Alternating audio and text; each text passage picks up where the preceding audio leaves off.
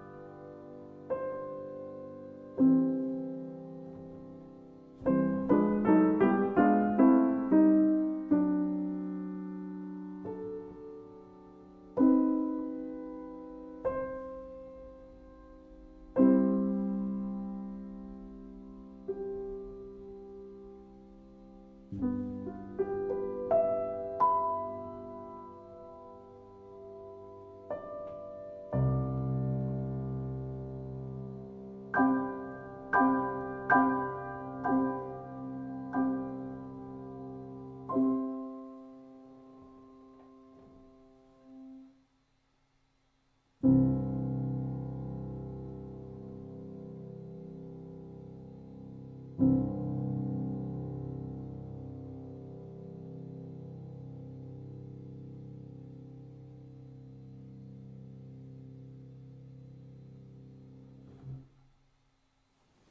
an amazing contrast between the beginning and the end. Now let's put this fantasy into context. This fantasy was written in 1835-1836. Schumann was born in 1810. This piece was dedicated to Franz Liszt, who in return dedicated his sonata in B minor. When Schumann received the sonata from Liszt, he says he doesn't understand it. To me, the Liszt sonata is a fantasy, and the fantasy from Schumann is a sonata. And I found interesting that they actually dedicated this piece to each other. Regardless, Schumann, who is then 25 years old, is falling in love with that beautiful 16-year-old Clara Wieck. And he just asked his father for the hands of Clara. The father, with a resounding no, shattered the heart of Schumann. One thing you need to know. After he composed this piece, he gave it to Clara and says, let's play it every day at 11 AM on the dot. Like that our heart and our soul be in unison. Isn't it super romantic? Schumann thought, what else can I do than writing a piece to scream my love for Clara? And that's why we start with that amazing chord.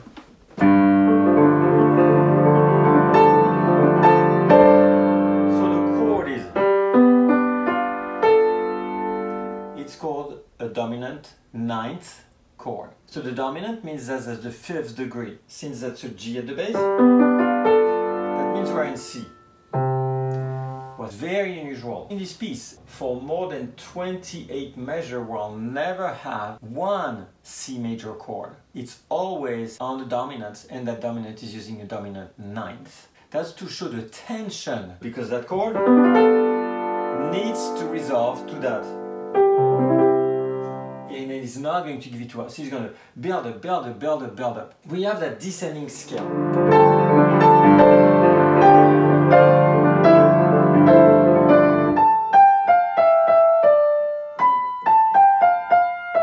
These 5 descending notes are known as Clara's theme. And we find that in the first sonata from Schumann opus 14, that starts like this. In F minor, and you recognize the 5 notes and the dotted rhythm, as we have here. And then later on. So we always stay in the dominant, even when we have at measure 17 that C sharp. We have that climatic moment at 24.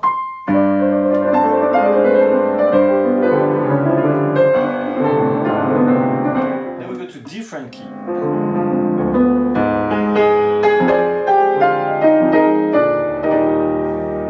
E flat major, but E flat major to G major doesn't really make sense, because in fact E flat major is the relative of C minor. Not only is it going to put us on a G9 that creates all the tension, but on top of this, it's going to put us to an E flat that's going to lead us to a C minor. He loved this woman so much, and he's so desperate that he's trying to write his desperation in every way possible. This first movement is in a sonata form, but it's a loose and only tortured version of a sonata form because it's romantic period. Regardless, you don't know what a sonata form? Just click above again on the link and I explain to you in detail what is a sonata form. All these 40 measures to announce actually the second theme that's gonna somewhat sound similar to the 5 notes I mentioned, which is at 41.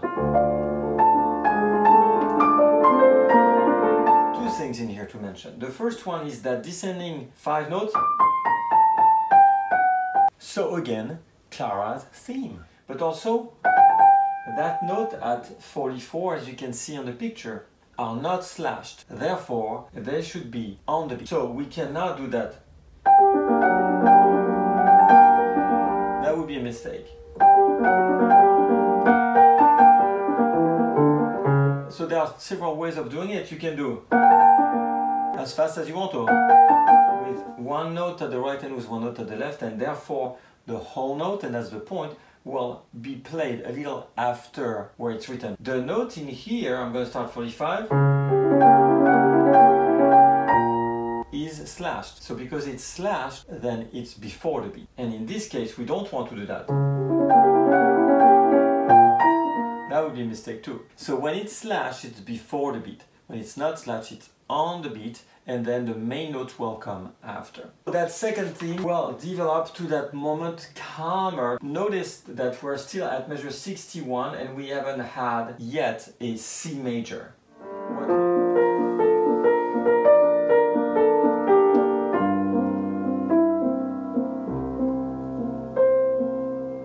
And we can see that everything is with question mark, what's gonna happen? And here, two voices. The thing not to do. That would be false. I hear that. Which is not one melodic line, it's. So we have a chromaticism and a note that's in suspension. I want to bring your attention to all these retardando. Retardando means slowing down. These retardando that don't go to a tempo. So here it means slow down a little bit, but don't stop the flow. If I'm at 71, I slow down, then tempo,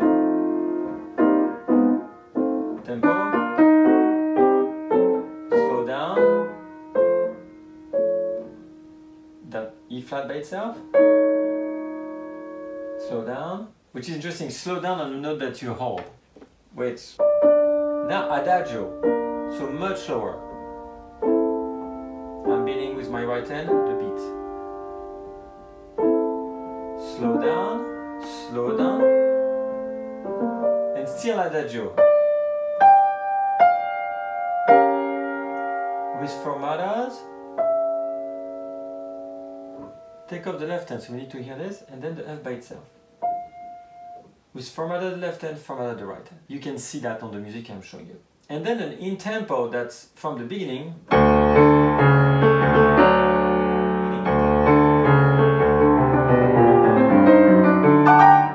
If the lion wakes up, you know, he has been worried of everything, it seems to have been calming down, and now he's waking up, and the same vehement behavior comes back. I'm going to show you 94, 95 and 96. Listen how the chords sound.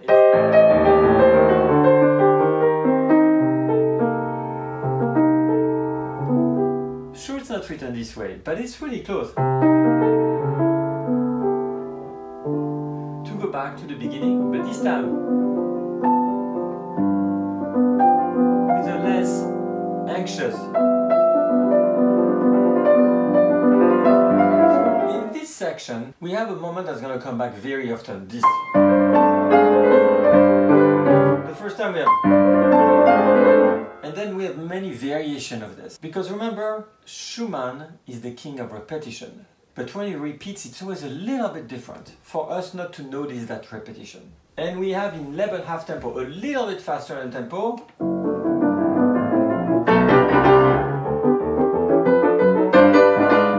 Contrast, kind of Beethovenish to some extent. To arrive to a climax at measure 113, that's going to end up something even more tragic and amazing, but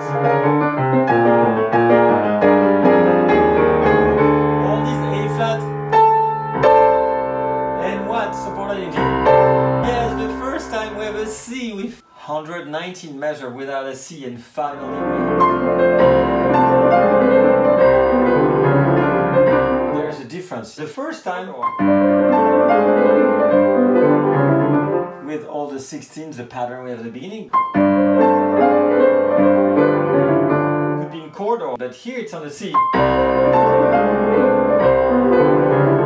And after doing the pattern, he's going to do the chord. We have a sense of victory, and then retardando.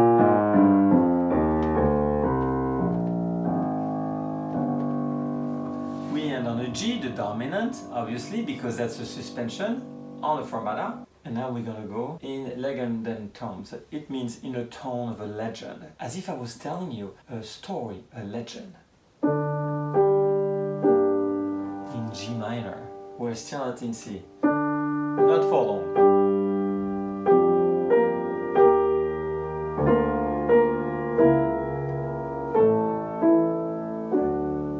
In G minor, and suddenly in C minor.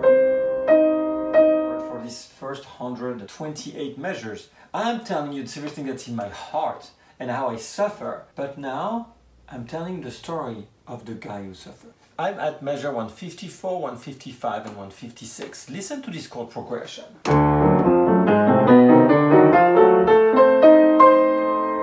It's actually what Messiaen will use later as limited transposition mode at that time, and we have the same thing on the third ballad from Chopin that I presented. Is if I take the bottom note,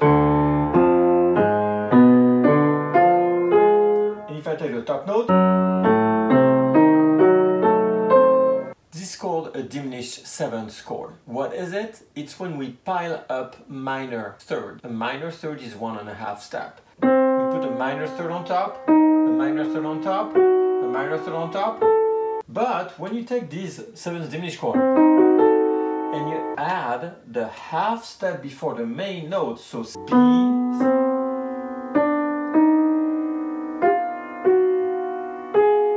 you continue, that is from Messiaen. In fact, Messiaen will use as a system. Here it's just a half step of a diminished seventh. The jazz people called it a double diminished. In Romantic period, we're already announcing jazz music and Messiaen. We're at measure 195 now, and something like a rush, like the story is precipitating into some type of an abyss. We have a dynamic at 204. It's very interesting. It's 3 Fs. Very unusual that Schumann uses 3 F. It's a very, very loud dynamic. Beethoven never used the 3 F.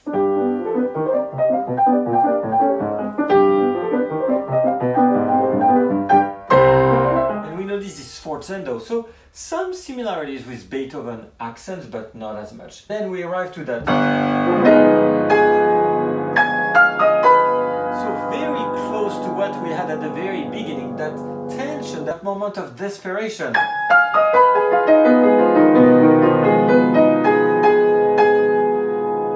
You see, we isolate that A flat in C minor.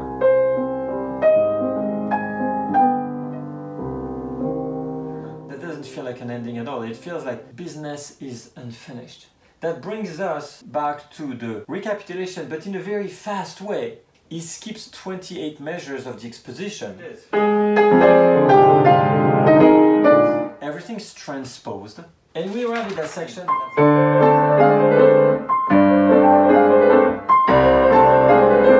We have 3 different basses that happens for the same element at the left hand and same element at the right hand. And here, for the first time, we have a D. At 292, there's a long ritardando up to the adagio. So let me show that to you, 291.